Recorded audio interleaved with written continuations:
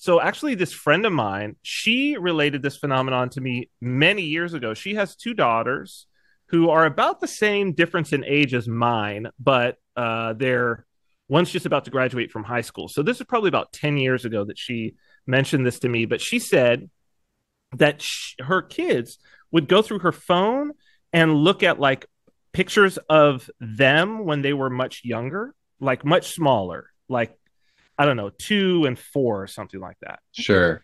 of them on like vacations or whatever. And they would say, "Oh, I remember that when we went." And it's like, no, you No, don't there's remember that. no You've way you seen could. photos because they would Yeah. tell their mom, "Oh, remember that time we went to such and such and such?" And she's like, "You don't remember that. You saw a photo of you there, but you don't actually remember that." And I think that it's like a pseudo memory phenomenon, and I think that's what most people have that as a syndrome of Christmas, and Yeah. they're trying to recreate what they saw on TV, and then they're saying, "Oh, I just want it to be like it was when I was a kid," and it's like, no, it wasn't like that when you I were a mean, kid either.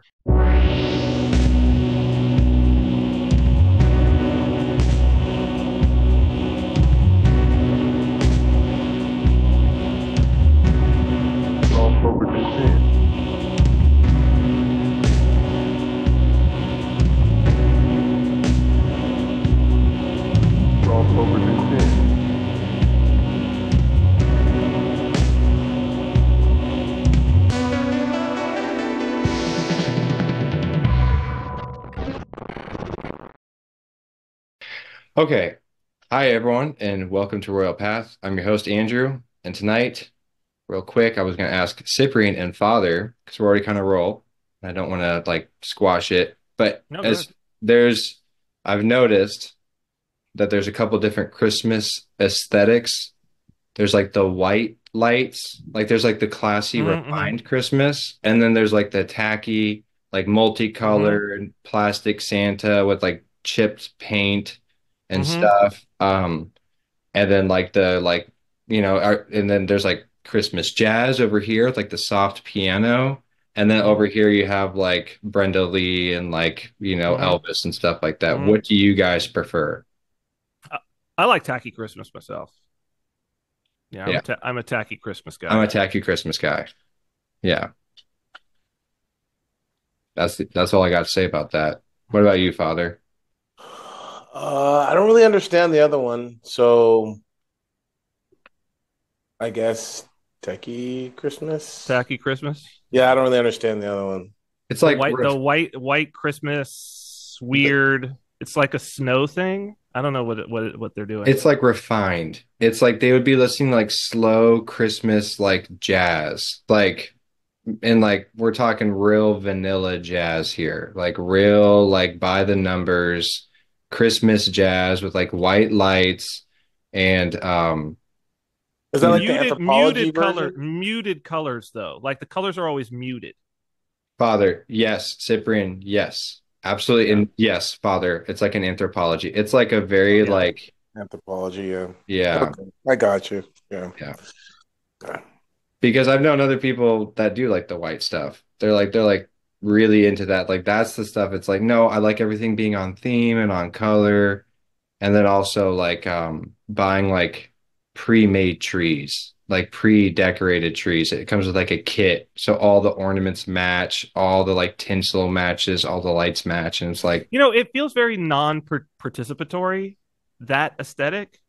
Like that aesthetic does not feel like people are participating in it. I think the thing about tacky Christmas is that it's like at least this was how it was. So definitely growing up, it was totally tacky Christmas. But mm-hmm, one of the cool things about growing up in my house that we always loved was decorating the tree because exactly as you said, out comes the box of mm-hmm. ornaments and they're just a absolute hodgepodge. There's Yeah. there's things from 2 generations ago that were like from my grandmother, you know what I mean? And there's these weird little elves from like the 30s, and then you have like cool gold stuff. Then you have like stuff we made as kids, and it's all in there. like commemorative Batman and Robin, like re-released in like Exactly, 1996. Yeah, exactly, yeah. exactly. And there's something so cool about like the because in that way it's like it's a weird sort of it's not tradition, like especially not capital T tradition, but it's like an homage to tradition. Hmm. You know what I mean? And there's something so special about that, I think. My kids love it every year. They Yeah. love it. They love putting their stuff up, and it's like, oh, I remember this. And like you only see it once a year, so it's like, Mm-hmm. oh, this is Mm-hmm. really cool. I remember this. Mm-hmm. And like they've grown up, obviously a year since Mm-hmm. then. So I think it's great. And the other one, yeah, I think non-participatory, I think is it's like there, I did it. I Yeah. got it. But it's still very neat and sterile and like very I think you Mm-hmm. could probably do it in a way that's like nice and feels homey, I think, but the way I'm thinking of it, it's like, and I don't know. I'd rather just, have the stuff that doesn't make sense and you can see the tape holding it Mm-hmm. together in the middle and everything. So, Yeah, I like that. I like the drag it back out every year hmm aesthetic for yeah. sure. Yeah. Mm-hmm. Um, so I don't think we have a topic for tonight, at least one picked out yet. Through guidance, we always manage to get there. But one thing I wanted to ask real quick, and I don't think this has to be the topic, but I do think it's worth talking about, at least Get the for one. 2024 predictions. Oh, That'd be good. That actually, that might be do we really want to do that? Sorry. Go hey, ahead. I try not to, that's none of my business. Father, I try and live in the moment, okay? With God, where he exists, where eternity is. I try and stay right here. That's No, it. I'm just kidding. I'm just kidding.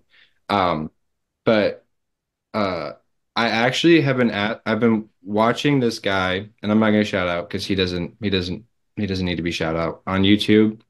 He does a lot of commentary on music. Mm-hmm. And one of the things that he does that I like is he really, really takes down the idea of gatekeepers, of like Mm-hmm. people who gatekeep music and talk about like, okay, sure, Rolling Stone just loves like the guy in New York is like writing the article about death grips, just absolutely loves death grips or whatever. And then you have Surprise, surprise! A guy I bet he's in Brooklyn. exactly. And I think that that's the point. Or the guy in LA, that's like the like vegan in LA who like you Who couldn't lives in Santa possibly Monica? yeah, who's Mm-hmm. like just loved Arcade Fire back like in 2010, Mm-hmm. whatever. Mm-hmm. One of the things that he talks about is the fact that it's like, yeah, sure, you have these bands that are like beloved by critics, but when you look at their follows on Spotify, they have like 250,000, whatever, like Mm-hmm. 300,000. And then you look at like a band like Daughtry or like Nickelback or like Mm-hmm. Seether. And so the video is like, what is butt rock? And so he's kind of talks about like the misunderstood genius of butt rock, and I will never die on that hill. It is not something I'm looking to defend, but it made me think of like, does art being accessible? Because that's his whole thing is the accessibility. Does Okay, art yeah. being accessible detract from it? Like, because I would argue, because his whole thing is like the fact that this music has hooks and is produced and pretty much written as pop music, meaning typical verse, chorus, bridge, chorus, song is done in under 5 minutes. Like, does that being written that way as a way to appeal, does that negate its impact on art? And I kind of was like, well, I think that would be something to talk about with Father, because I mean, obviously he was heavily into the art world, still is.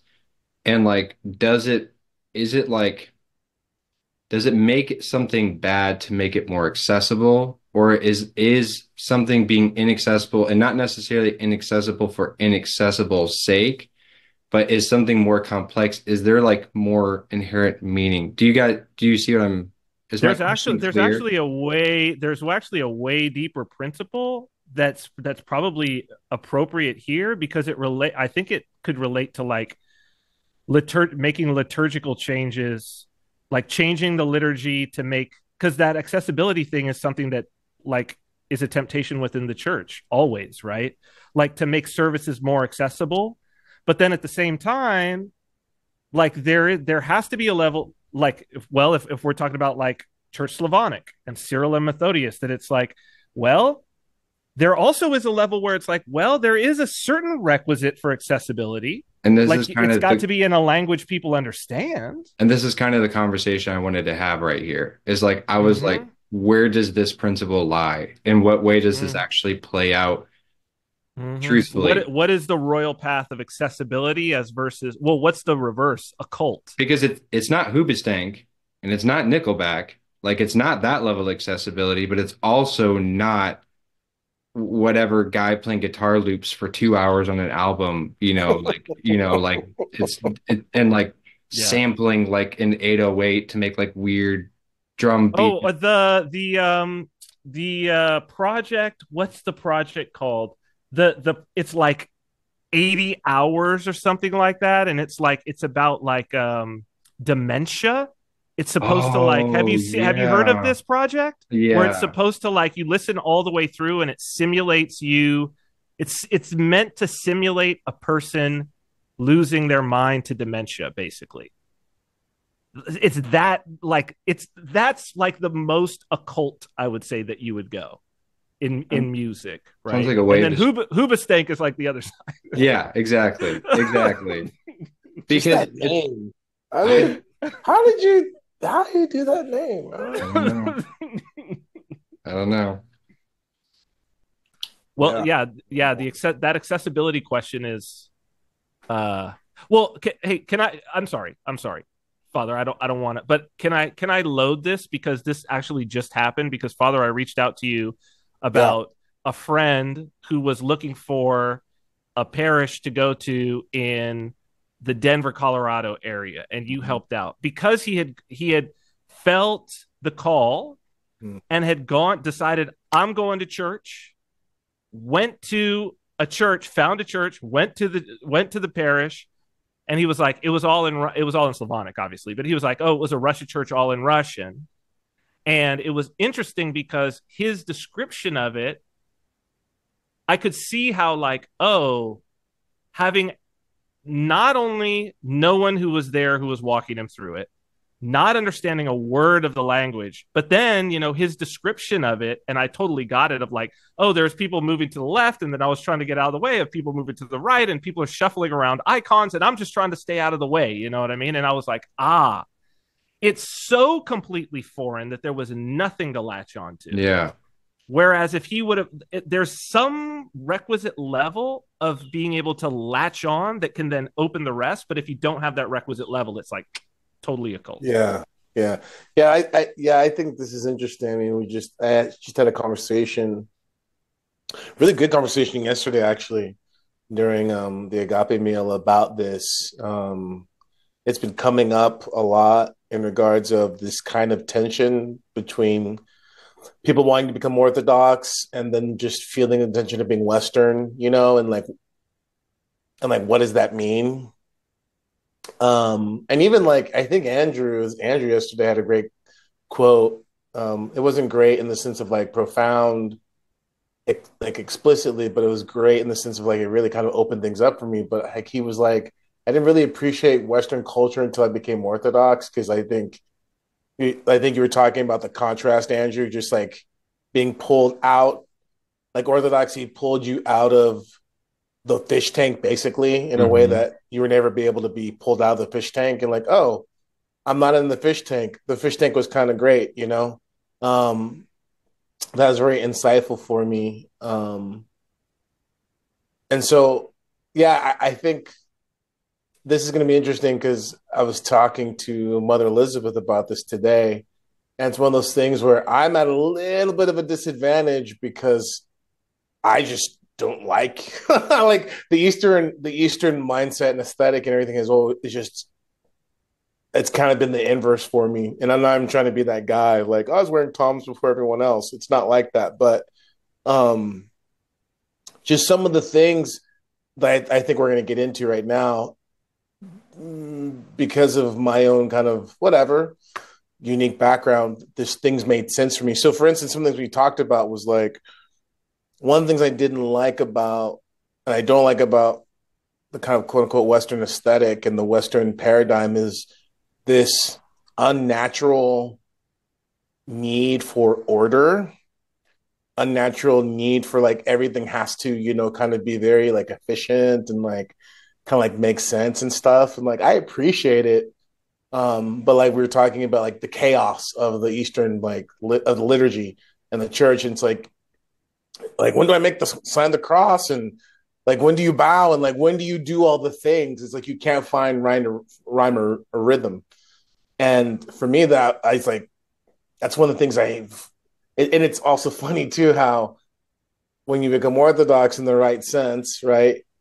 The more you try to do that, the more it like keeps you from becoming Orthodox. It's like, Yeah. and I just see that as Oh, like, that's a can we linger on that for a second? yeah, yeah, like well, let me just say this real quick, and then pull me back in, which is the problem is that that's not how life is. Kind of what you were saying earlier, Cyprian. And that's not how life is. Um, and so, to me, the West, in the sense of like, and again, let me just the qualifications.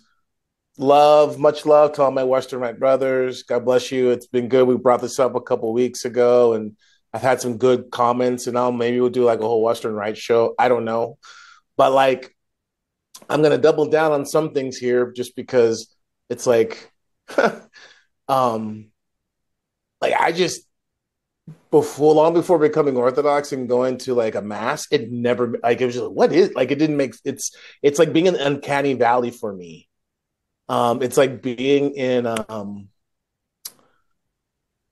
Tim Burton suburban like scene. There's just it's not natural. Like the kind of there's this great line from a guy, Kevin Prosh, but he has this line which describes what I'm talking about exactly, like the rhythm of weeping. Like Mm. the rhythm of weeping. To me, that's the East. To me, that's what I find is like the rhythm of weeping, right? That kind of paradox and tension. That's life, right? So the more that you seek to let go of that and enter into all the things of life, like the unresolved threads, all the things we were just talking about, like to me, that is what helps you approach having quote unquote like an orthodox, you know, mindset or phronema, however you want to say it. The problem is that I think, you get all these different takes on it. Um, but really the more you lean into the difficulties of life, the things that we find unsatisfying, like in our society, I think the more that you can become quote unquote not just orthodox, but knowing what that means is you can begin to really be in a place to where you can be saved. What are you talking about? I know that's a big statement. Let me throw something out to you. I was thinking about this today. One of the big differences that I find, like there's a gentleman I kind of been chatting back and forth with. He's older, way older guy, and he's very characteristic, and it hit me today. Very characteristic. But I find there's these things that like they have to change in order for you to be truly orthodox. Like one of them is an orthodox mindset doesn't blame God. You know what I mean? Something goes wrong. The default isn't like, why is God doing this to me? Right? The default isn't like, why, finding some way to put it on God. Right? Like you don't like that ethos, that mindset, it's just it's not there. Yeah, there's just not even a there's just not there's just not even like a space in the framework where that's even like part of the reality. It would be like I don't know, like a purple, like why is this purple elephant doing it? It's like, no, Yeah. no, no, there's not, it's just not a space for it. That's just not there. And I can say this because it's one of those things where there's a difference between this on a kind of like rationally that kind of discursive way versus like your heart's changed, which is like there was a point in time in my life when I would, going, oh, why is God, blah, blah, blah, blah, blah. But something happens and then that really begins to change. You realize like that's absurd. Not too different from when I remember waking up one day and being like, oh my gosh, my dad's been right this whole time. Yeah. Like, Yeah. like my dad's been right this whole time. Very similar. Yeah. I've been blaming everybody. It's everyone else's fault why I'm in jail. It's everyone else's fault why I got 5 tickets on driving with a suspended license. You know what I mean? Blaming everybody for everything else versus you wake up that one day, it's like it's all my fault. And it's so like for me, that was so clear. It was so clear. It's all my fault. It's I'm responsible, you know? And that's something that's just on so many levels. I mean, you see it for, I don't want to spend a whole episode picking on Rome and the stuff again, but you just see it with the lack of like just acknowledging anything. And I would submit to you, this is human nature, fallen human nature in the sense of, Adam, right? What would have happened if Adam had repented right then and there and said, like, nope, it's my fault, Lord. I wasn't watching my wife. I wasn't doing what I should have done. So on that sense, it's just a human problem. I acknowledge that. I don't get me wrong. I see that, right? But what I'm talking about is this need to like the artificial kind of like nature of which we as Western people kind of put everything nice and neat.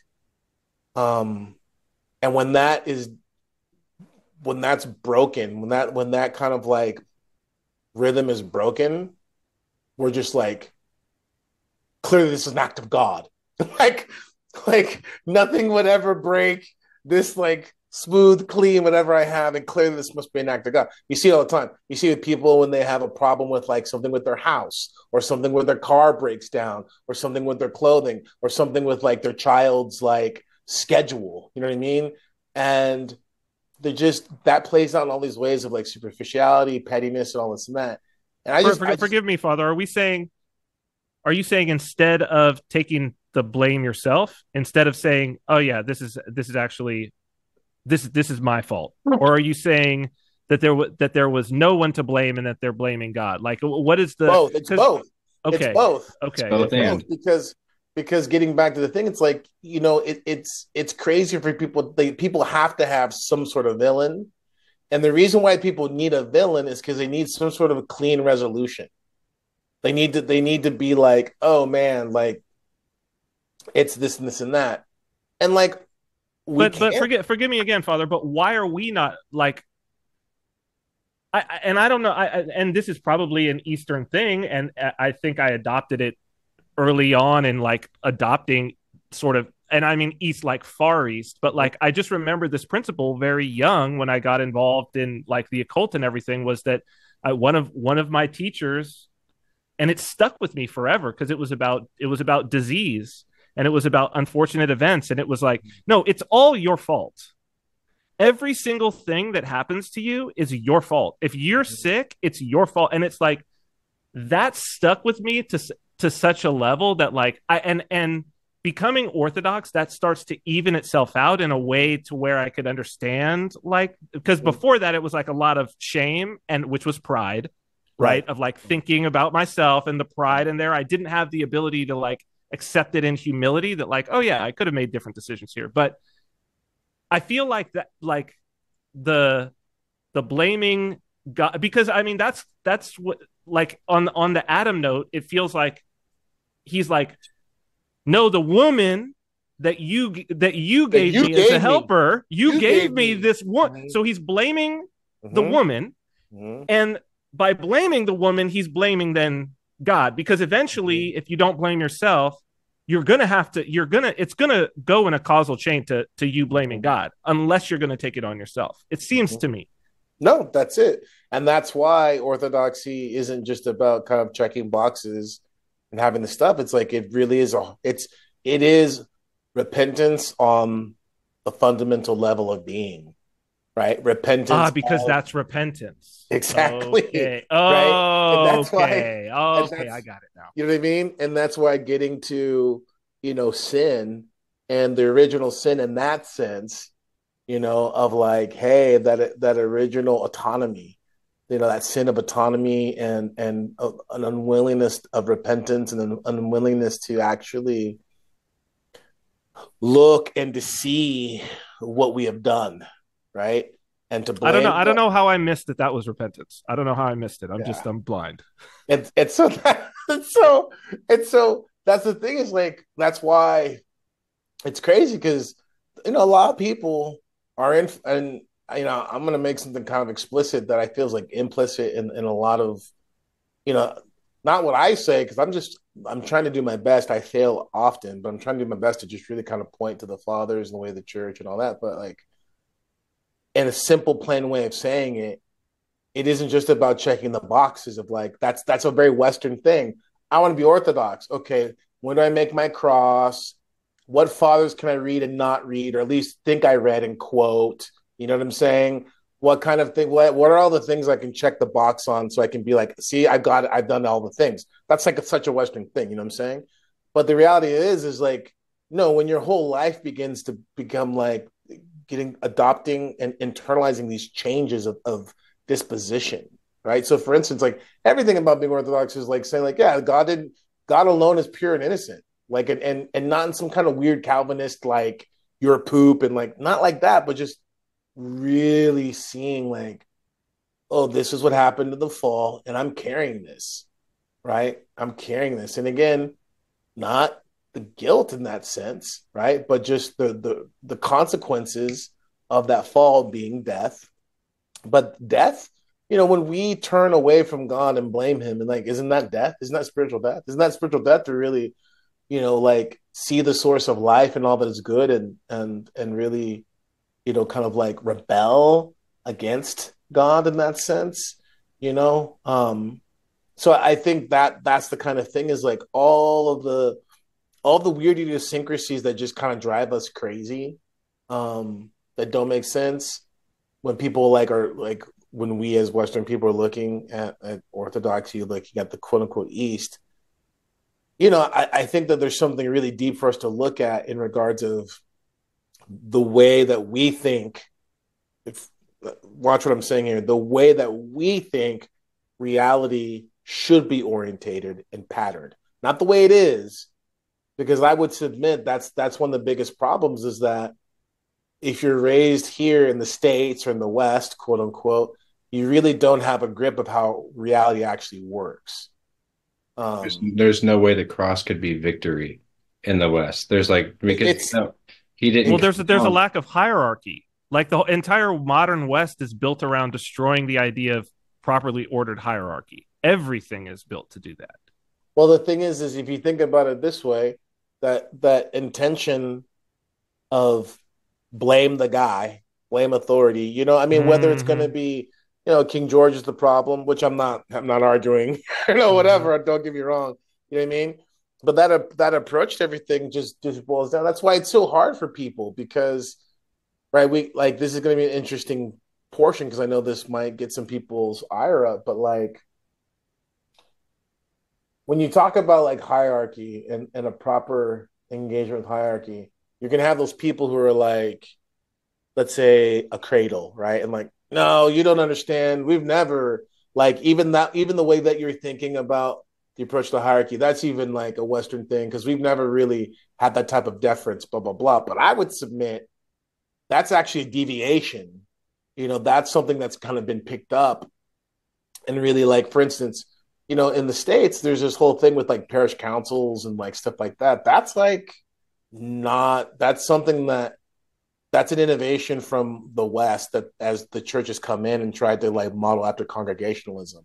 So it's this For desire to real? feel like, oh, democracy is the way that you do it because democracy is sophisticated, right? Whereas like hierarchy and having like the priest or having whoever as like the guy you kind of answer to, that's so backwards and tribalism, blah, blah, blah. But it's in the Democracy, name, isn't it, Father Presbyter? Like yes. it's Yeah. that's the Yeah. elder, and you Yeah. Yeah. defer Yeah. to your elder. Like Yeah. the ancients would have understood that. Yeah. Like, what's his Yeah. title? Oh, he's presbyter. So okay, well, we just go there. There's So no. you're saying, Father, there needs to be a Reichstag at our church in which you can seize all the power and finally do away with the parish council so that you can just be the Well, straight well, what I'm saying is, what I'm saying Father is, Palpatine. what I'm saying is, when you have, and this is the thing that people need to kind of wrap their minds around. When you actually do your best to do the thing, you don't need that because as someone leads and they humbly submit themselves to God and they really try to do the thing. They really try to actually serve Christ and serve people and love Christ and do the best they can, which means when they make mistakes, they humble themselves, right? When they really try to put into practice the teachings of our Lord and really try to live out the ethos and the mindset that the church provides for us, guess what happens? Enough people, if they see the light of Christ, then they begin to want it. And those who don't want it, they leave. And they leave under the pretense of like, they would never say they don't want Christ. They always make it up something like this person's that, they ad hominem. But ultimately, that is a thing where someone can actually, a community, a family can become holy. Like, if you don't believe that, then what are you doing here? You know what I'm saying? And that's the problem, is that a lot of people, they don't believe that, and unfortunately, this is kind of weird, I think, circular in a sense, but they don't believe that because they've gotten jaded. But why do they get jaded? Well, they got jaded because they had these expectations that they didn't realize they had anyways. And so when their expectations, which is a Western thing, gets destroyed, now they're jaded. You see what I'm saying? And that's well, it's because the Western value hierarchy was wrong from the beginning. from the beginning. So you're like, wait, this isn't matching up. Where's the democracy? Where's and it's like, no, the democracy is the problem. Mm-hmm. If democracy was so great, you wouldn't be here. Yeah. Like what? Well, if democracy was so great, you would just be worshiping at the altar of the state. And isn't that where we're headed? Isn't that what we're doing? And ultimately, until it all falls apart. Right. And the thing is, what's funny is people go like, well, I'm just saying, whatever. I've been in enough parishes at this point, it's like everyone should not understand something. I'm almost 50. I'm almost 30. I'm almost 50. You know what I'm saying? Let's not get it twisted. You know what I mean? So like, I'm just telling you, I've seen enough to be like, yeah, when people follow a certain model and they think that model is the way to be, and it doesn't produce anything, it's like, well, of course it's not going to produce what you think it is, right? Because what your original intention isn't really about salvation. It's about getting a nice, well-oiled machine, which again gets us back to the Western thing. You know what I'm saying? So like, I don't know. I just find it interesting because I guess getting back to your original question and what you're saying, like for me, these things, and again, I'm not like anti-West, it's like St. Ambrose is one of my favorite saints, and I'm all about the fact that, like, I've said this before, I lean into the fact that I'm an American. Like, I think I'm the icon of the American. I could not exist outside of America.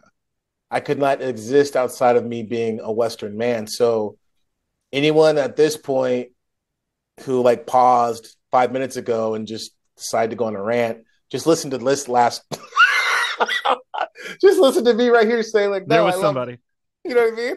I love the West, just get to the end of the show before you get on the comments. But like, I just think it's really important for us to kind of be aware of this. Why? Because I think part of the problem is that this dialectic of like, I can't be Orthodox because it's just too weird and foreign. I just can't buy that. And the reason why I can't buy that is because I can maybe get some sympathy for you, but ultimately the problem is like why were you looking at Orthodoxy in the first place, right?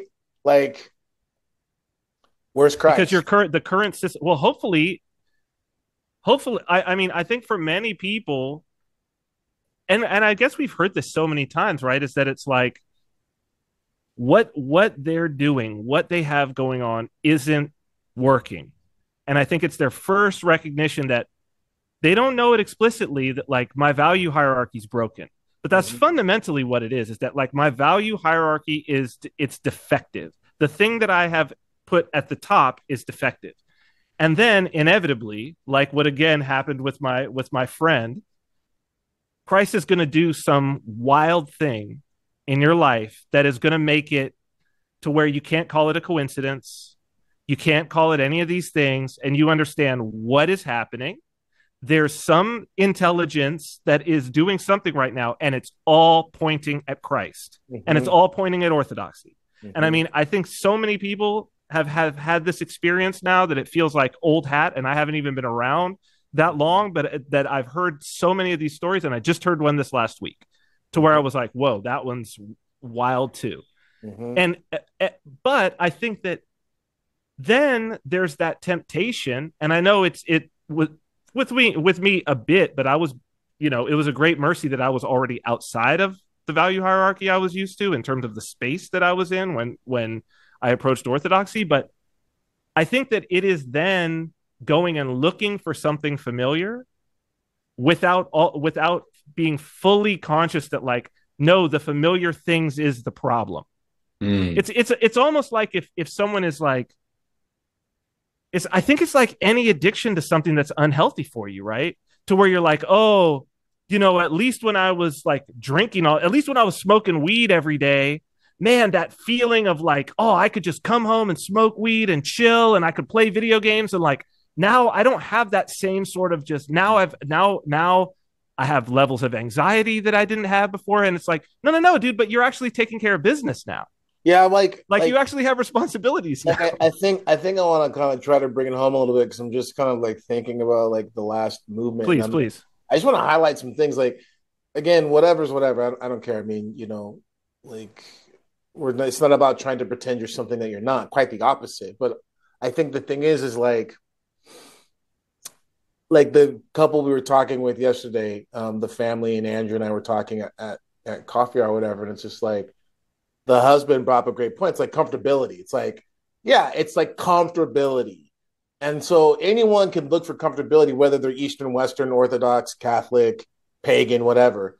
But like, let's just kind of zoom out a little bit. Let's just talk about like spirituality and just like finding God, right? And like, that's the thing, is like that desire, that what you call value hierarchy, Cyprian, what you said, like, yeah, value hierarchy. Like what's the highest good, and then what proceeds down from out of it, what cascades down. Like people have comfortability really high on their value hierarchy. I mean, let's take the Western part out. It's maybe the highest thing, Father. Yeah. It's maybe the highest thing. Yeah, and like let's just insert that. Let's because I think that loses some people, because unfortunately this gets back to that identity thing, because that's a whole nother thing. Because, well, let me just do a little rabbit trail here, because that's the problem with identity politics. And that's why, like, it's there's these logos me that keep people like entrapped. There's these like structures and strongholds, like as St. Paul talks about strongholds in Corinthians, that keep people captive and away from Christ. Identity politics is like one of the big ones, right? But like the thing is, it's really easy for them to be like, identity politics, blacks and BLM, or like whatever the thing is. But like, yo, you got identity politics on the other side too. Like everyone has them, and you have to like find yours, not find your neighbors. You need to find yours so you can break out of it. Because you being able to point to the black guy and be like, man, you're so blinded by that. I mean, he is. But that's not helping you, because you don't see that your whole identity politic is blinding you from Christ. And so that's the thing, you've got a beam in your eye. You got a beam in your eye. And so why is that? Well, listen, right? Quote, it's not racist for me to be comfortable with my own. And it's not. I'm just trying to say it for people explicitly so they can understand what I'm saying. Well, there's nothing wrong with me being comfortable with my own people. No, of course. I get that. Just like, I'm more comfortable with people who aren't cowards. Like, I'm more comfortable with people who are like willing to kind of like do violence to themselves for like a higher truth. Just that's just, you know what I mean? Because if you're not that, I get bored with you real quickly. I'm outed. I'm sorry. I'm a bad guy. Okay. That's the truth. So like the thing is everyone has their biases and what they're comfortable with. The trick is, will you become comfortable in the right sense? Meaning you're comfortable with being uncomfortable. That's what happens when you become Orthodox. You just go like, instead of complaining all the time about how long the services is, and this doesn't make sense, and I can't find my rhythm, it's like you begin to be like, you just learn to embrace it, because you realize, I need to have all this shed off me, and I'm going for the gold. So anyways, back off of that little diatribe. Like this whole thing about comfortability, and having as the highest value, I think is really key because in the Gospels, this is called the world, the cares of the world, right? In the Gospels, this is like the rich young ruler, like all these things which make us comfortable and make us familiar. It's like these are the things that are idols. These are the things that constitute the flesh, right? Because the flesh isn't just about like, the blood and the bone, right? All of these things need to be shed away. And that's why when you look at the ascetic tradition you know, asceticism is the kind of manifest expression of what we're talking about here. It's kind of played out explicitly, but ultimately the spiritual movement of it is to now let go of those things that would lull us to sleep, right? I mean, and that comfortability, whether it's identity politics, like what all the thing is, that's ultimately the problem, and it comes in all shapes and forms, right? So it's like you shed one, don't pat yourself on the back and resting our laurels. What's the next one, right? Like, where are we going from here? Because the other side of it is, it isn't just about tearing yourself up for the sake of tearing yourself up. It's because don't you want to see Christ? Like, don't you want to encounter the light of God, right? And so these things get in the way of God. And more importantly, here's the big relief, which is you actually find yourself once you begin to lose these other things. Oh, Like absolutely. those things aren't you, Yeah. right? And that's why like the tragedy of people not wanting to allow the change that's necessary to see God to happen. And I think that's why if people think that, again, orthodoxy, that's a problem, just seeing it as denominational, this and that. It's like, well, it's just a choice. And just like it's just, I just prefer a Western versus Eastern way of doing it. It's like I see where people are coming from with that, but I think that there's something, not I think I know, there's something deeper on a deeper level, getting back to like what does it mean to be a fallen human being that has been, for the most part, not I can't say absolutely, but for the most part, has been really lost, overlooked, buried, hidden, rejected in the West. Just in our modern Western society, those key things that will actually lead someone to a place of salvation are really, and is it intentional? I don't know. We can talk about that, but I Mhm. think that when you begin to really do the digging that's necessary on yourself, what you're going to find is either your tradition is helping facilitate that or it's not. Helping facilitate discomfort. Crucifixion, As a death. Mm-hmm. means, as a means. I mean, Mm-hmm. I forgive me. It's either it's either been in the epistles or the prologue or something.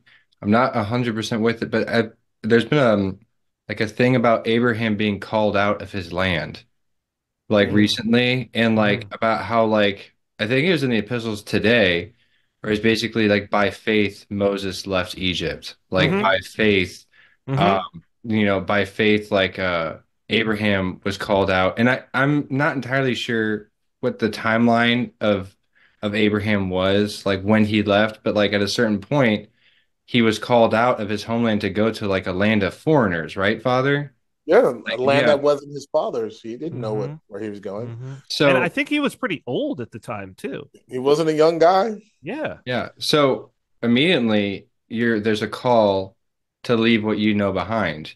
Like Mm-hmm. immediately in the life of Christ, in the life of a Christian, in the life of a Mm-hmm. person who's following God, you immediately have to leave the stuff that you know behind. And like, I mean, and that's something that, kind of does, to play into something we were talking about earlier, Christmas is like, um, yeah, but it's so much more comfortable to use like Western imagery to depict like the nativity and stuff like that. But I was like, but look what else is being said in the icon. Mhm. Like look what else is like. Mm-hmm. There's no old man whispering to Joseph the betrothed in like Yeah, the exactly. nativity. Like there's no Yeah. like, like if there is like a star shining down, like it's like, oh, it's kind of like a hallmark, nice like star that because stars have starlight. And, it's like no, there's this whole like incredible meaning behind that.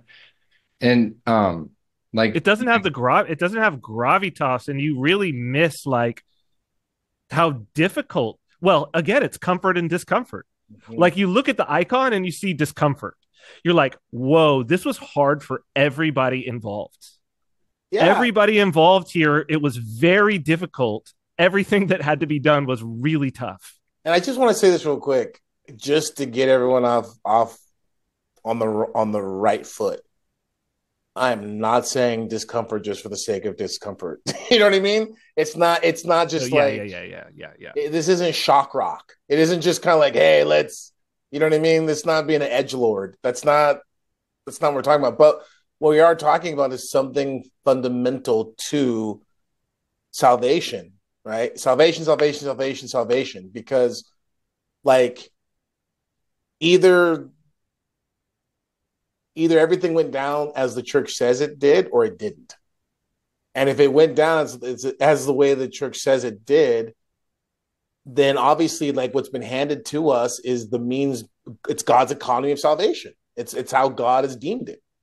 And so what we look at is we see movements that divert us from that. Well, I think that more than kind of not necessarily wasting, but more than kind of like spending time on the more kind of fine philosophical aspects of it, we can just kind of get down to like how's it apply to your everyday life.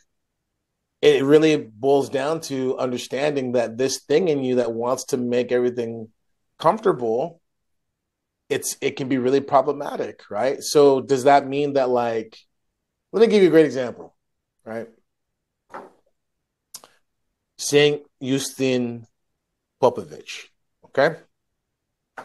Saint Houston Popovich, right? Whatever, people are gonna roll their eyes. That's fine. Saint Houston Popovich, he who's one of rolling his their eyes at St. Justin? I know, I just know how people are. Just listen to the story and you'll see why people roll their eyes. Saint Houston Popovich, like one of his nuns brought him some watermelon, right? And she was just like kind of curious, whatever, because she knew he loved watermelon. I don't even know what was in her mind, but she decided to kind of like peek in on St. Houston eating this watermelon, right? And like she peeks in and he puts some ash from the censer on the watermelon and begins to eat the watermelon, whatever. And she's like, oh my gosh. So she ends up and she's like, Father, why did you do that? Whatever. And he's just like, I love watermelon. You know what I mean? And he's like, it shouldn't be sweeter than Christ. Mm. Right. So people can roll their eyes and like, oh, okay, whatever. So now I can't, and I know people like this because they'll be like, oh, I can't enjoy anything then. What are you saying, Father? I can't enjoy anything. And I'm like, well, first of all, that's why it's Saint Houston and not Saint you, fill in the blank. Yeah. Like there's no, you know what I mean? But I would say you don't need to not enjoy watermelon, but the point is, right? This understanding of, look, either this isn't our home and we're like trying to prepare ourselves to be able to get home, or we're not. You know, it's like all these things that just become really easy to be like, that sounds cool in the middle of service, or that sounds cool when it's like ortho talk. But when no one else is looking, or when I just kind of want to turn off and just be whatever, I don't want to hear about St. Houston. I want to hear about that stuff. It's like that's part of the problem is a dichotomy of people want to turn it on and off when it's comfortable. You want to turn on being, an ortho bro, ortho whatever, when it's appropriate. And you want to turn it off when it's not. That's the problem. The dichotomy of like, here's my life of like eating whatever I want, doing whatever I want when it's, not seen by anyone. And here's the vanity of people thinking that I'm Orthodox, whatever that means. Like these are the problems. And the reason why you would do that is because I can be uncomfortable here because this is acceptable in my friend group, my peer group. This is acceptable to how I see myself psychologically. But over here, this is the thing no one shall touch. And like, hey, we all have them. I'm not saying I don't. You know what I mean? I'm not saying I don't, right? I'm known for having creamer on Wednesdays and Fridays. I'll out myself, right? So Easy, Father. Easy. I know, Come take it on. easy, right? Right? So I'm just saying, like, these are the things that really are so practical and down to earth. Mm-hmm. And they're so simple, but they're so hard to do. Like, there's so many people who want to think that it's about debate and knowing very kind of like obscure esoteric aspects of Orthodox theology, but it Mm-hmm. really, really isn't. It really is, are you encountering Christ now or not? Okay. Mm-hmm. If you're not encountering Christ, it probably is because you're doing what's comfortable for you. And that's facilitating a further kind of like callous and darkening of your noose. And like, that's why, right? If you're not encountering Christ here, right? Talk to your spiritual father or whatever, you need to probably shock the system. And your spiritual father will show you how to shock your system to get things kind of moving in the opposite direction, because that's what this life is for, right? Either someone believes this life is for repentance or they don't. You know what I mean? And how that plays out is different for everybody, right? Not everyone's going to put ash on their watermelon, right? But there's going to be something you need to do. There's going to be something that you need to allow to be uncomfortable. And that, I think that's baked into the system, right? It isn't about necessarily like what you know, it's more about like what you do and how you are, right? I don't know. No, I mean, it makes sense because then it's like St. Paisios did the same thing that when he got food that was really good, like say in like the cafeteria on Mount Athos, I don't know what that would be called, but like when it was something he actually liked, he'd pour water over it to like make it gross so that it would be all like mushy and stuff like that. Like it's just like this is the kind of stuff that when you're it's why you need to read the Lives of Saints, guys. Because if you think for a second you're doing good, it's just like you read St. Paisios and like, I don't love anybody. Like I Yeah. don't love anybody and I'm Yeah. not willing to do anything that's uncomfortable. Like this guy would never go to sleep without making sure his brother monks' chores were done. Like he wouldn't and like even then he's going to sleep on like a piece of wood for an hour, Yeah, like like leaning like against a rock. I think the thing is here's the thing. I'm going to say a blanket statement, and then I'm going to say you need to figure it out with your priest, right? But the Orthodox tradition without asceticism isn't the Orthodox tradition. I don't know how we got here, but I think maybe that's probably one of the distinctions, right? Is that asceticism is just baked into the tradition.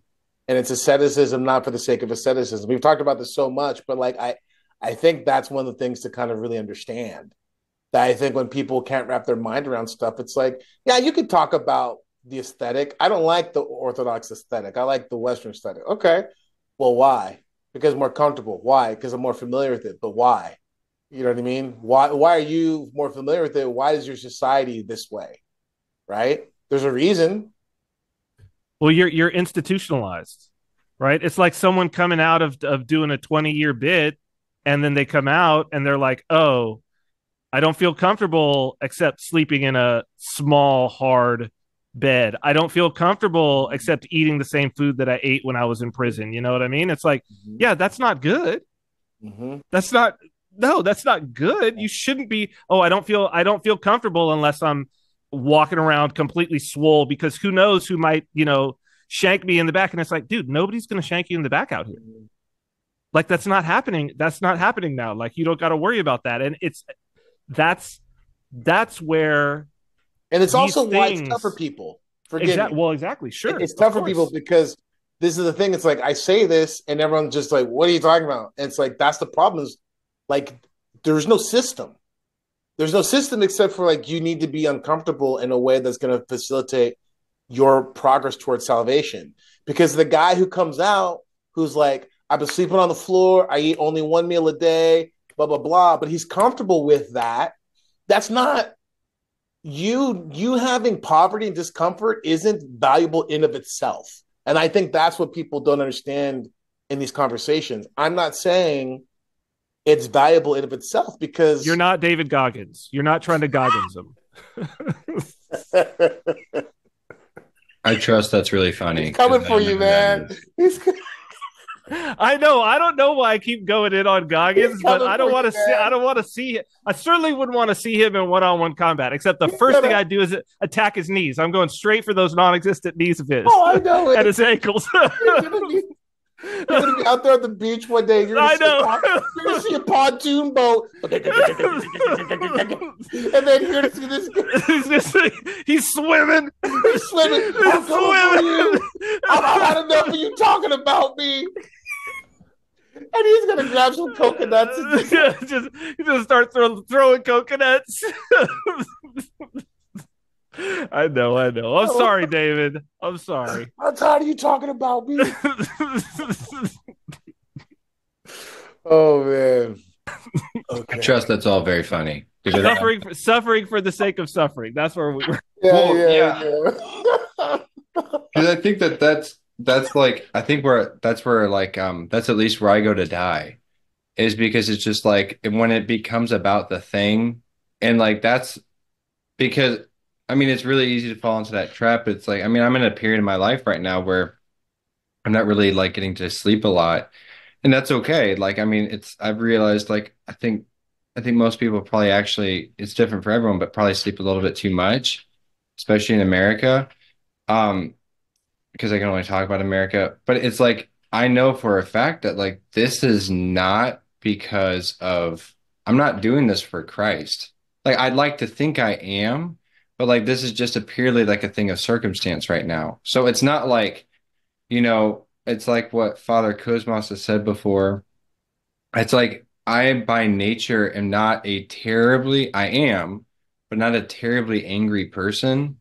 So it's not really going to be, not going to help me out a lot come Judgment Day.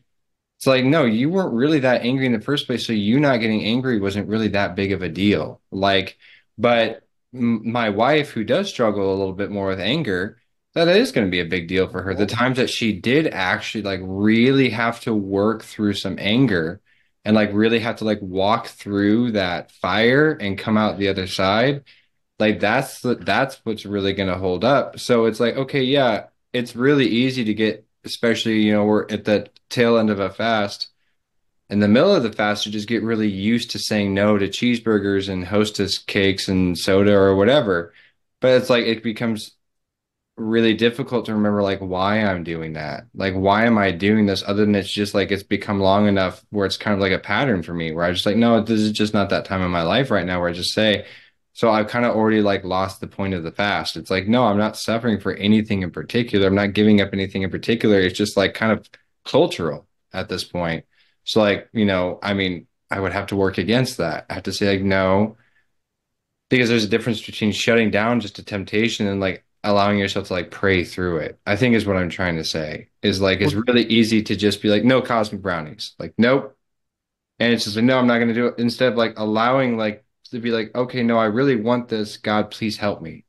Like, by my own will versus, God actually helping me, I think is what I'm trying to say. Because it's at a certain point, it's like, well, what am I even fasting for? I'm not fasting for God, because it's become ingrained in me. Like, it's like, no, you're fasting just to fast. And like, that requires like a reorientation of like, okay, well, why are you doing this? And it's like, no, I'm just doing it to do it. And it doesn't really the obscuring of the why seems to be the grand demonic movement of our time.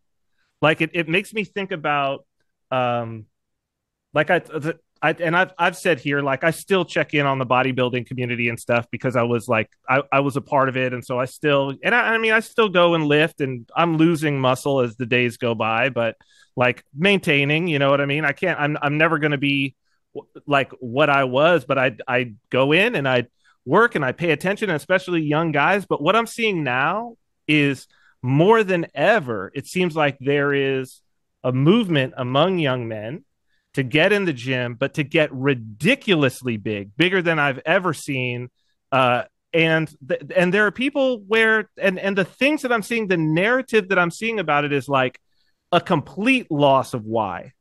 Like a complete loss, that it's just like, no, just go into the gym, get big. Getting big is the thing to do, maybe to show it off or whatever. But there's so many people showing it off that the narrative is just like, just go and do it. And watching that, it's like, Yeah, when I was coming up, it was about training for sports, whatever, whether there was a prideful and vain aspect to it, or at least training to be in a bodybuilding show, which there's a ton of vanity, and look at those guys now and they can't even walk. But at least there was a why, an acknowledged why. I feel like it's almost more demonic that it's like, oh, there is no why, even though there is a why, but you're just being it like it's being, what am I trying to say? It's being purposely obscured. You're doing it for a why, but you're almost being told and telling yourself that there is no why, there's only a what, if But that makes sense.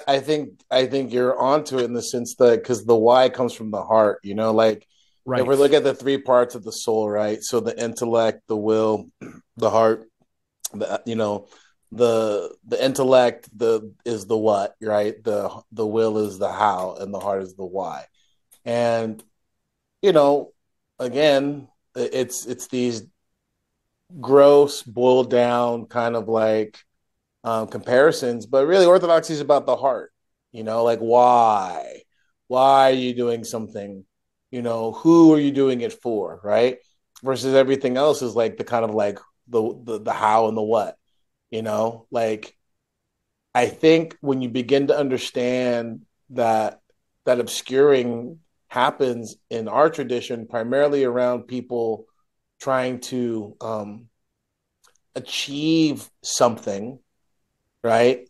Because I've seen this before. It's like I can't remember where I saw this. So if if you did this and forgive me. So basically, I'm going to quote something I saw. I can't remember who did it, and if it's someone I know, I apologize. I'm not trying to throw shade at you, but I'm just kind of highlighting something. But like, I feel like I saw something not too long ago about like, why do men like orthodoxy? Whatever. That might have been someone I know. No problem. I get it. Whatever. But like, I think that kind of gets into the realm of like, well, I didn't watch whatever, I didn't read whatever. I just remember seeing that as a tagline, and it's fairly easy to assume that there's a challenge, and then I've seen these memes before. Orthodoxy, it's like Christianity but tougher, and the Orthodox Green Beret, and like all that's fine and good. Like, okay, I get that on a low level. Spiritual athletes, calling the monks spiritual Yeah, you know athletes. what I Yeah. mean. Great, great, that's great. Not it's not that it's not true, right? Clearly, it's totally true. It's totally true, and that's good if it gets you in the door. But I think the thing that we're trying to get at is that like this is the problem is that it can become easier for people to kind of to look. I spend a lot of time like being like, hey, that's great. I'm glad you're here because of X, Y, and Z. But just so you know, I'm gonna rip that away from you. I just, you know what I mean? If you're here, like the whole thing, if you're here to run from the wokes, I'm gonna rip that away from you. If you're here to like run away from Rome, I'm gonna rip that away from you. Because even in that, you know what I mean? I'm gonna shove Ambrose down your throat. You know what I mean? And Augustine, right? Like whatever the thing is, if it's obscuring the why and the who, which is what's the why? My salvation. What is Right. salvation? Salvation is me being returned to the original intention that God always had, which is to be imbued and united with him in my personhood, right? Like Mhm. to be made like God, to be united with him. Like that's salvation, right?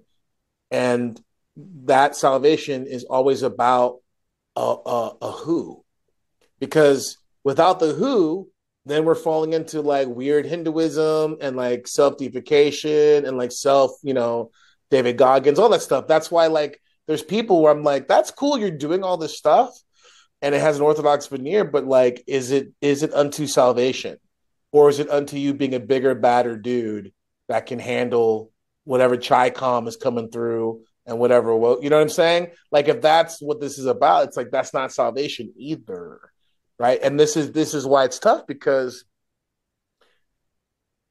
from glory to glory, if you aren't actively looking for those things to offer to God in regards of your repentance, in regards of your flesh, then something then you're not there. Does that make sense? Like, for you to say it's good, and people do this, I got baptized, that's it, and it's coast time, whatever, you know what I mean? Or like, I got made a reader, or I got ordained, or whatever your thing is that you did it, and like, okay, I'm good. And that happens to people. I'm just saying, like, no matter what your level is, like, I want to be a monk, I'm a monk now, like, whatever it is. I want to get married. This happens all the time. I want to get married, right? You get the girl, and then boom, you don't care anymore. Or really often, I want to get married. You get the guy, you let yourself go, whatever, boom. It's like, okay, like, this is what I'm talking about, because we're not static, and the whole situation isn't static. And so if you think that it's about, let me get the system, let me get the numbers, let me get the method, right? And let me just get dialed in. It's all good. It's like, that's super dangerous, right? Because at that point, you don't understand eternal life, right? And as far as it's possible, I don't understand it either, right? But I understand it in this sense. I know that I'm not going to attain it here in its fullness. I know that, like, I'm still breathing, so that means I still got work to do. You know what I mean? Like that. And then you begin to live your life out like that. It isn't kind of like, that was kind of a good run. That, I think that's part of the problem with the fasting cycles for people, is that it's like, I'm in it, but then on the normal days when it's in between, it's just kind of like you throw that all out the window, and it's like, no, like, and again, part of being a Christian is being thankful and learning to love God and learning to enjoy the things of God. But again, Andrew talked about sleep, and it's like, I'm just going to tell you a little secret: the less you sleep, the better you do, and on a real sense. Yeah, that's wild how true that is. It's just true. It's just true, right? And it's the same thing. Like, the less that you eat, the better that you do. That's just true. Like, gluttony isn't good for you, and gluttons don't really enjoy food the way that someone who's fairly austere does. Father, forgive me. I also, on that note of sleeping and eating, what I've been thinking about lately is it is interesting, this relationship between, like, doing good, because when I'm really on it, in terms of, like, I'm energized about the work that I'm doing, and I know that the work that I'm doing is meaningful. I see and I know that it's helping people. I'm less hungry throughout the day, and I need less sleep. Yeah. Like, that's the crazy part. The harder I'm working, which seems counterintuitive, but it's like, the harder I'm working, the less food and the less, so long as the work that I'm doing, I know is a benefit. Like, that I really, down to my core, know that what I am doing is making things better. I can work so hard and I need less sleep and less food. But when it's like, when I'm in moments when I'm have an unsureness about what is it that I'm supposed to be doing, and all of this, it seems that I'm more tired and hungrier. Yeah. It's so, it should be, it's so counterintuitive. It should be the reverse, right? You would think. And isn't that one of those things? Like, for me, I don't know, this could be boring for a lot of people because they could feel like this is stuff we're always talking about. But for me, I think these are the conversations that I found really profound, because the whole, like, kind of esoteric, it's way out there. Like, again, I need to read some sort of something. I don't understand half of what he's saying. It's like, you don't need that. You need to really hear what we're trying to say about, like, these weird, like, inversions that happen, because that's entering into the spiritual life. Like, for instance, so I'm working on, I was listening to the life of St. Mary of Egypt on Saturday night. And it was like 2 hours. Like, I'm just, like, had it on repeat. And I was just like, man, it's crazy, right? Because someone could say, like, oh, okay, whatever, how she do that. But I started thinking, I'm like, okay, there's so many parts in there about how there's this, like, regenerative, first of all, repentance is regeneration. And so you get into the machine, it almost becomes like a dynamo. Like, once it's activated, the propulsion begins to propel itself. Does that, you see what I'm saying? Yeah. 100%. Yes. So it's like, someone's like, well, how? Okay, well, listen, when you understand the level of debauchery that she's talking about, right? When you understand that, there's all these things that are in play there. Just do this, right? And I know this is true. I know from experience, right? This part right here. So like, how did she do this? Like, I would go crazy, right? But I'm like, okay, think about it this way. She had a rough, she's just, oh my gosh, why am I here? Falls asleep. She talks about how she would often fall asleep, just like lamenting, whatever. And then you would wake up, you're in the desert, it's cold, you're naked, you're hearing wolves, on top of just like remembering these crazy demonic experiences you just had, right? And then it would just be like this: why am I here? Just she would cut like because that's the thing, coming to yourself. It's like the prodigal son, right? Remember what it says in the prodigal son? It says that he came to himself and then he returned to his father's house.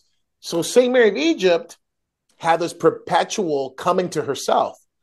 What am I doing here? Oh, that's right. Do you see what I'm saying? And then she remembers all these other things, including the mother of God coming to her, including the mother of God allowing her to come into the church, including, you see what I'm saying? And then the energy begins again. And then how she's now able to make it through another day. That coming to yourself becomes a way of being. And that way of being is theosis.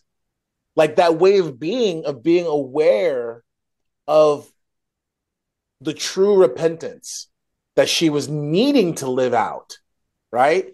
That began to fuel her. And so every time she would run out, it's just like, I'm undone. I think I'm going to die now, right? Here we go again. You wake up, boom, and then you just remember. So getting back to our kind of early part of our conversation about remembrance and memories, and there's a reason why memories and implanting false understanding of what memory is and how it works is a part of the plan or the game. Because the memory is so powerful.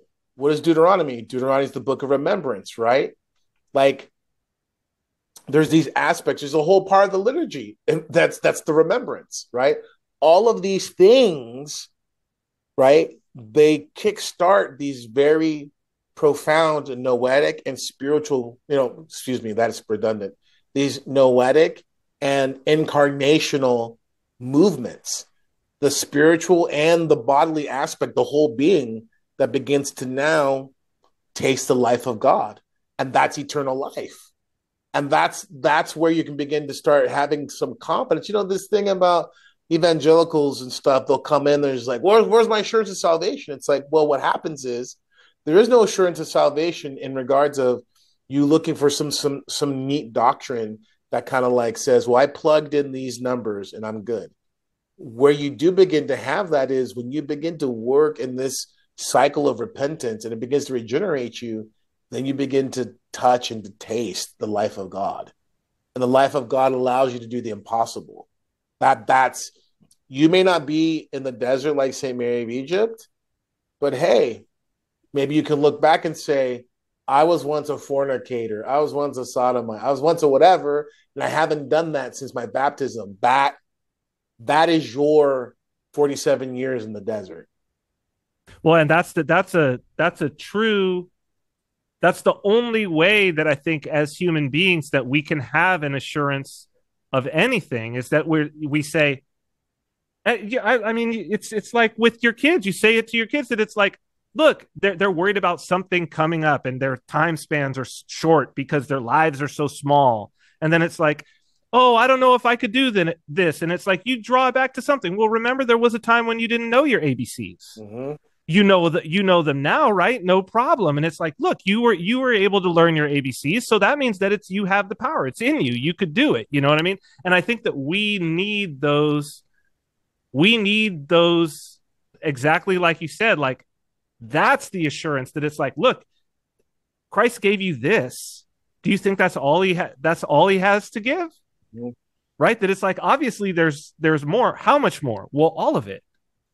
If you're willing to go, if you're willing to go there. And that's the problem with the comfortability is that I think if your bar is so low that you being comfortable is the measure and the means by which you know God, it's like, man, you don't know who God is, right? But what is comfort anyway? Like, is it as somebody who lived a period of my life when I had like more money than I could spend, completely cushy life and no real need for any sort of responsibility, and at the same time being praised, so no like external like enemies or anything, or worrying about, oh, is somebody going to break in my house and do something because I had done it in a criminal manner. That was the least comfortable I ever was, like spiritually and emotionally. And I know it was the least comfortable because I was constantly self-medicating.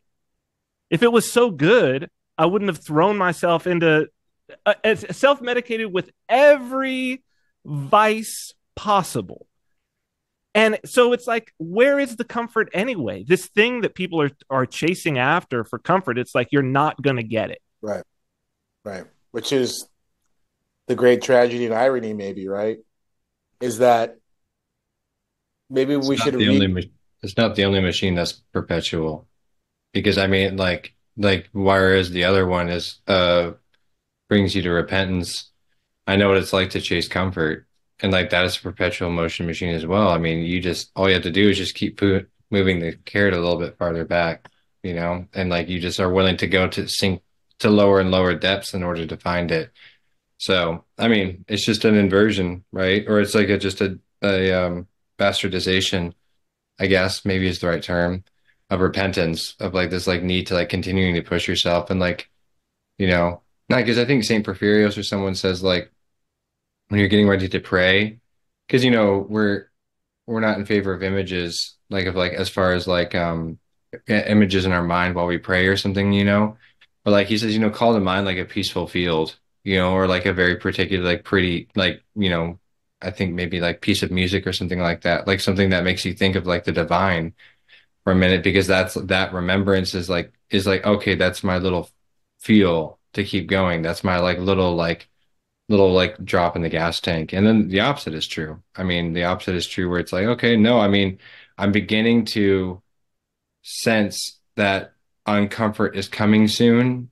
What do I do in order to avoid that? And like that's where the whole like self-care, it's like the minute something becomes uncomfortable, you've earned this, like, and as much as like I was a fan of this show back in the day, Parks and Rec. It's a show I really liked back in the day. I haven't watched it in years and years, but there's this episode where they do this like treat yourself, like this episode where it's like, you want to get that coat, treat yourself. And like that became a cultural touchstone of like this idea of like, no, you deserve it, you do it. Like it's okay to like treat yourself this one time. And that's like the opposite. I mean, it's like it's the anti-repentance. It's like, no, I don't need this. I need to work on me, and I need to focus on me for a little bit. So, I mean, it is interesting that like in the cultural lexicon in the West right now is that like, oh, there's a massive drug epidemic, and it's like, oh, it's fentanyl, it's opioids, but it's like, I think that there's a like a historical gap, because I mean, opium's been around for a long time, and it always has, like the opium den. Well, Mm. what's the opium den? It's where you go to be comfortable. It's mm, like it's the most comfortable. It's set up perfectly. It's couches where you. I mean, even a drug. If you're smoking opium, you smoke it laying down with a long pipe and being waited on by a little Chinese woman. You know what I mean? With with the lilting little sitar in the background and some nice potpourri smelling stuff. And it's just like, yeah, the really what people are like, oh, it's a drug problem, it's a drug problem, it's a drug problem. It's not a drug problem. Like drugs are just one, yeah, like they're the most obvious way. But it's like, to me, I don't think there's a difference between the drug problem and the porn problem. no, No, no, no, no. Like they're the same problem. And it's exactly like you said, Andrew, is that it's like, oh, there's discomfort coming. Oh, there's discomfort coming. Oh, let me go immediately in a prophylactic way. Let me like before it hits me, before any discomfort hits me, let me get comfortably numb. That's what it is. Let me go get comfortably numb. Yep. Yep. Cheeseburgers, whatever. You name Whatever. it. You name it. Whatever. Video games. Whatever. That's the whole thing about when we were talking about heaven banning and stuff last year, and just like, Exactly. just being comfortable like that. That's so demonic. That's so demonic. It's like that's where it gets like, ooh, eerie and creepy and really evil. is like that's the getting in the gate. And then once you're in the gate, that's when the hatred comes out. That's when the assault and the brutality, the darkness, the viciousness. But that's once they got you.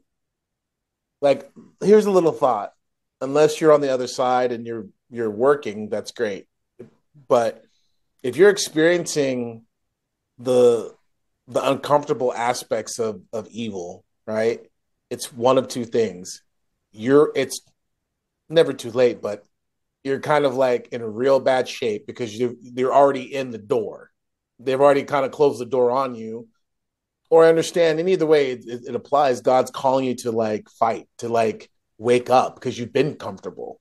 Does that make sense? So he's allowed that comfortability to kind of like that veil to be pulled off of you to realize where you're really at, because that's how they get you in is to be comfortable and to fall asleep. That's the thing, you know. Mm, mm, mm. I mean, yeah, I don't, yeah, that's, I could go on, but I don't want to because, it's like the Cyprian's right. And I tell that to people a lot when I'm counseling them. It's like, drugs are just the most evident form of what's happening. The problem is that like, it's like, and I've said this before, um, to people, and it's gotten different reactions, including from some of the people from like, the gay community themselves. I'm like, really, the alphabet soup stuff, whatever, this is like a first world problem. It's the problem because everyone's so comfortable. It's like whatever, like there's like, Well, and we feel entitled to that comfort. well, yeah, and now that's it's a really popular thought is like you deserve. I mean, okay, like okay, it is what it is, but like I mean, like what the reaction. The reaction is part of the spell, but them raising the minimum wage in California to $20 an hour, right? It's like, okay, well, I'm entitled to this money.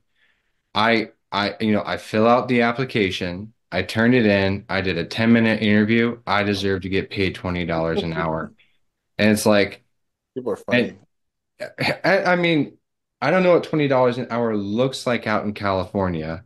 It's probably not nearly as much as it looks like here in the Midwest. Yeah, but the reason why is because they've kept raising the minimum wage. That's the thing. You keep raising the minimum wage and the prices of everything necessarily goes up. That's I just the think that's simple economics. I think that's the theory, and I would be inclined to agree with it if somebody wants to clackety clack and be like, okay, no, that's actually not true, and we don't know, whatever, whatever. It Mm. seems to me the more readily available money is, the less it's worth.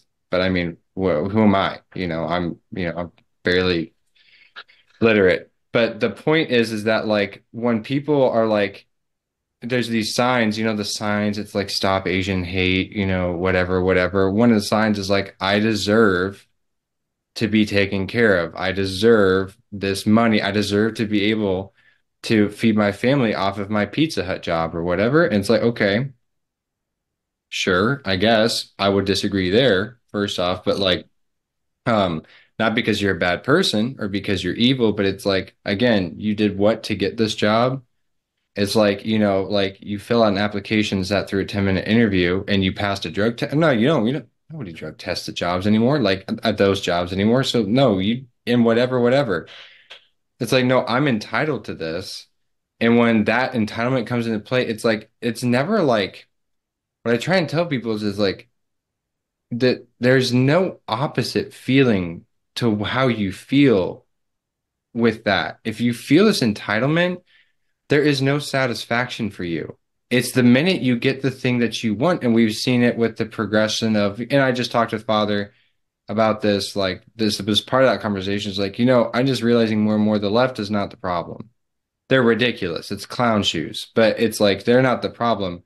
But you've seen it a lot with the woke. It's like they get their little victory and it's the next thing. It's automatically like move on to the next thing and you move on to the next thing. So it's like this entitled feeling that you have. Once you get the thing, it's either like, well, why didn't I have this all along? Or what's the next thing I'm entitled to?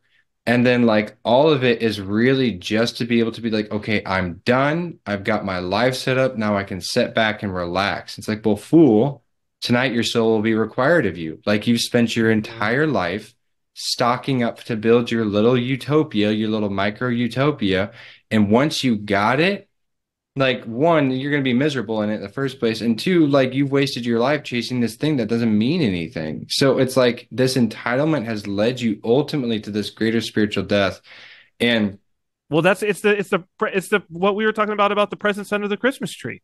That it's like you think, right? The kid thinks, oh, what those presents under the Christmas tree. Once I get at those presents under the Christmas tree, it's going to be. But once they're done, oh, it's like, well, where's the next present to open? I know. I was telling my 17-year-old daughter about that. And you know, we've really been talking a lot. And I've talked I kind of like I don't think I introduced her, but I've really like it's now a lot more in her vernacular, this idea of like, no, my children who are living with me, they can have too much fun. It's like to the point Oh where yeah, like you can have too much fun. there starts to be like major behavioral issues, which Mm-hmm. are of course indicative of a sick spiritual But condition. the problem is that that's like, why is that a revolutionary thought? Like, that's part of the problem is Right, that, right. you know what I It's mean? like Like, of course you can have like too much fun.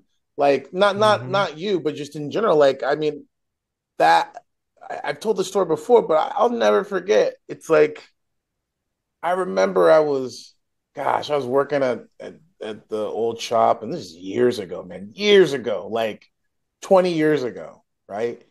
And I remember 20 plus 20 years ago. What am I talking about? Like, good Lord, 20. And anyways, I remember telling someone about, I don't even know why I was talking to this joker, but somehow it came up and I was explaining that I was disciplining my son, right? This is like my oldest son when he was a kid. He was like 4 at the time. And this guy literally got all like proto gentle millennial woke parenting. on me and got upset that I was like, you discipline your kid? What kind of father are you? I looked around and said, is this for real? No, that's a true story. A Is better this for dad than real? your dad. Like, yeah, how like there's literally That's funny. yeah, It's like, oh, you cook food. What kind of chef are you? yeah, Like, like dude, what is Yeah. the job of a father you know what I besides mean? disciplining their Like child? this Like, is there guy, a different job? I mean, I mean, he had to have been at least 18 years old because you got to be 18 to get tattooed. It's like, what do you do? This kid's like, but literally, he was old enough to try to talk to me like a man and be like, and of course, I guess discipline and definitions of it, but it's like that's the problem is that we have this whole narrative about like pleasure and good and all this stuff, man, and it that's demonic. That structure of thinking and the way that things have been orientated because it kills people. I mean, it's on like it's that when because Cyprian and I were talking about that before you jumped on the call, Father. At the end of the day, the kid gets 8 presents or whatever. They tear through them. Da, da, da, da, da, da, da. What's next? What's next? What's next? What's next? And when there's nothing there, they just like they flip out. There's like okay, well, what's next? What's the next thing that we do? What's it's like there is no Yeah, next. but also too, let's just take this in mind too, because there's someone who's, well, it's our fault, right? Because we're giving them 8 presents because we're Well, wanting to live vicariously. that's You know what I the end of mean? the thought is like who's this really for? Yeah. It's for the grandparents and the parents to sit back and be like, we did a good job. We got them everything it's we wanted. pride. And It's pride. I don't want to watch them suffer and like, Yeah. oh, well, how come I didn't get the whole set of the Power Rangers? How come I only got like the Mm-hmm. three? And it's like, no, you got to make sure and get the whole set because he wants the whole set. We got to make sure that we get the PS5 this year.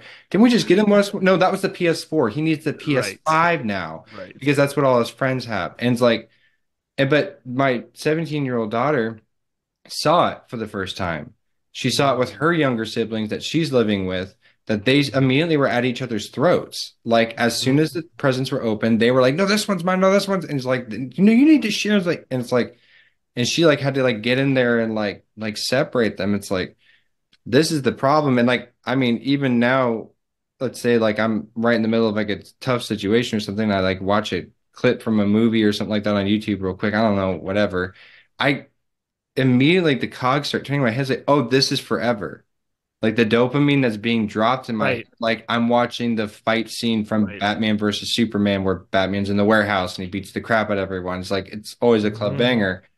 But it's like And then, like immediately I had to come back to reality and be like, oh wait, I still have to go do this thing. Like I forgot about that like for a minute, and like that's almost harder to like come back and be like, Well, oh, the coming to the yourself, right? coming to myself, which is Yeah. that way I wanted to like tie it all together, is that Hmm. that coming to myself of being like, no, there's still work to be done. And like in I Hmm. think like in Blade Runner 2049 or something like that, he's getting rid of Merca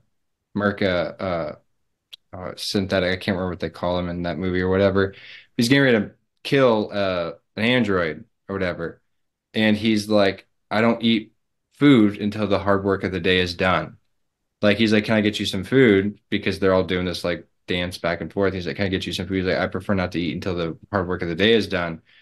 And it's like, I can see what's happening because it's like this whole like, no, I don't want to set up this expectation of like, it's almost easier for me to just kind of stay down until like maybe I can take a little bit of rest at the end of the day than to like kind of have this distraction of being able to like, oh, I'm going to step outside here and like shut off the struggle. I'm going to like shut it off for a little bit in this way of like, sectioning and putting my life into different parts. So Well, anyway, you can't pray on a full stomach, but Nope. it's just objectively true. But like there's so many things. Like I also can't write on a full stomach. it's Like I've written multiple books, but like today I started in on a new writing project. But it was one of the things that I was like, so got up, prayed, did the gym, came back, and I was about to go and start making breakfast. And then I was like, oh no, if I make this breakfast, there's no way I'm going to get any writing. I'm not going to be able to get in and get this writing done. it's like when would any productive human being, and don't I'm not actually throwing shade because I eat them too. When would you ever eat pancakes? Like I Dude, can't think of a time when dude. you should ever If eat Oh you my if you gosh. if you purposely if you purposely do not want to do anything that day, if you need to prevent yourself from doing work Oh that my day, eat gosh. pancakes. Oh my I eat god. pancakes for breakfast, I'm done. I'm done by like let alone the sugar crash I'm gonna have Hmm. come like 10:30, 11 o'clock where I'm coming down from the coffee and the pancakes. But like I'm just gonna feel like Well, garbage. I mean, you know what I mean, you think about what that food was created for. That food was created for cowboys. Yeah. Like the idea was you were going to have this one meal early in the day that was going to load you with carbs, and then right after that meal and like half a thing of coffee, you're about to go and like get on a horse and drag cows after you as you're out on the range. That's the only person who should be eating pancakes. Yeah. That's it. Yeah. Oh, looks like I need to make some changes to my lifestyle. I haven't had pancakes in quite a long time. It's one of the ways that it's always a temptation during a fast. I don't know why. There's always certain foods that hit me. I don't want them when I'm not fasting.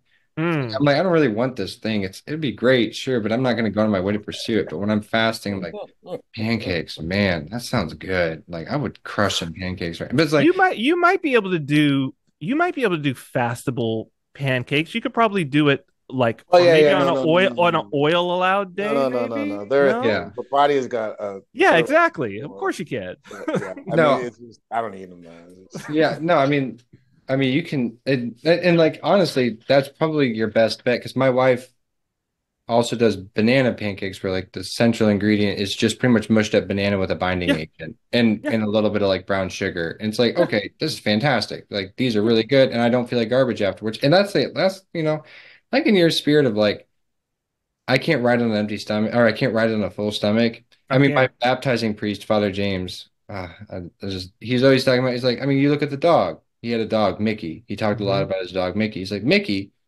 he he's like all happy and cheery and happy to see you. Then you feed him, then he eats, and he's just a log laying on the ground. Yeah, Just it like he's just like falls you out. can't pray on it full stomach. Like there's just not, No. but like it's also like it's really weird to eat food sometimes and not feel like crap afterwards. It's like, and that's like an Yeah. American like an experience. I guess I don't know. It seems like it's like okay, now that I'm not eating whatever like this food whatever like 2 times a day, like it's weird to like eat food afterwards and be like energized and be like, oh, I had Hmm. like whatever fast friendly food that I had Hmm. that day or whatever, like a vegetable soup or whatever, and be like, oh my gosh, like no, I actually feel okay. Like I don't Hmm. feel like well, here's the rest of my day. Like I'm gonna eat this gigantic steak burrito for lunch or whatever. Like, Mm-hmm. I love a giant steak burrito, and I think Father and I have talked about our loves for giant steak burritos, but Put a it's little also ash on that watermelon.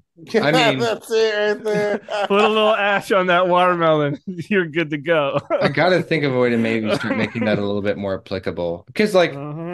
if you could, and I don't know how salvific this is, but if you could, and I'm sure that there is, and I don't want to hear about it. I'm just saying, theoretically, if there's like a meal replacement pill where you could just take, and it's like it would fill you up and give you all the nutrients that you would theoretically need for like a 35-year-old male. I mean, The coffee. yeah, Oh, oh, don't double down. Is that your don't double down mug? Don't double down, Andrew. I'm Don't just double down. saying. I'm just saying. I would be down for it every once in a while. I'd be double down for it. Yeah. But I think it's a good place to call it, gentlemen. I mean, we're It's a about at good two place. It's a hours. good place. It's about 2 hours.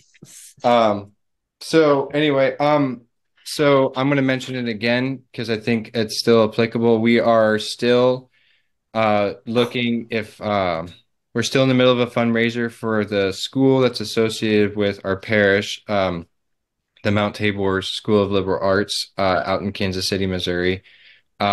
Link in the description, I Yeah, think. Yeah. all links in the description. Check out if you haven't watched the video. It's great. The links in the description Yeah. for the video as well. Yeah, it's absolutely incredible. I wholeheartedly believe in what they, not me, because I'm not really involved right now, but what they are doing in that school right now. Like it's incredible. It's incredible the things that talking with some of the teens who go there, the stuff they're learning. I'm just like, man. And I tell Mm. Father Turbo's son, I talk with him quite a bit. Like, you go to the best school, man. He's like, I know. Like, I know I do. Like it's not even like a up for debate. Like he's like, I know it's great. It's like it's fantastic. And so please, and also if you are interested at all in how he's doing it, Adam Lockridge is a great, if you're wanting to start your own thing, if you're looking like how do we do this? Like, I don't want to do public school. I'm not sure how to do homeschool. I think we should do more of a community, blah, blah, blah. There it is. He's a fantastic resource. Um, so actually, just a couple hours ago, a person who's been reaching out to me made a Royal Path podcast playlist on Apple Music too. Mhm. Oh, So yeah, so it's on Spotify and on Apple Music. So there you go, guys.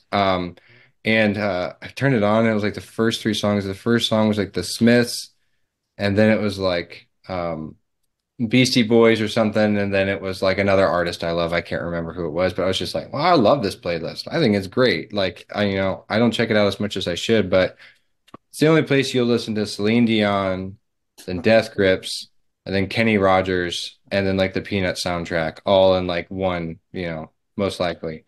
So check that out. Also, we have merch at royalpath.store. Mhm. Somebody reached out and sent 4 shirt designs. I can't find Oh, the email now. I sent them to wow. you guys. You guys have seen them. We need the Have original. I? Yeah, remember it was Okay. the one with like, "Thank you for having a good night," and then Oh, yeah, yeah, yeah, yeah, yeah, yeah, yeah, yeah, yeah. We need the high res version. We we need need the the high high res. res versions because we would like to make those maybe happen. Like Sure. we'd like to at least explore the idea. So if you're listening, please send us the originals. That would be great. Hmm. And well, we don't see any of that money from that merch store. It either goes to the people, to the parish, or to the people who create the stuff. Also, oh my gosh, Jack, is it Jack that does the Yep, thumbnails? Yeah, Jack. I so Yep. don't know why always forget, but Jack, you're killing it. Thank you so much. I super appreciate it. Every time I see a thumbnail, I'm just like, that is it. Like that's it. Um, what else do we do here? Oh, if you want to reach out, this is definitely something I'm gonna say real quick. When Okay. we are in the fast, I would ask for mercy for our person who corresponds. Yeah. Contact at royalpath.network. I was just talking to them, and she was talking about how she's falling behind. I'm like, I'm going to say something during a fast.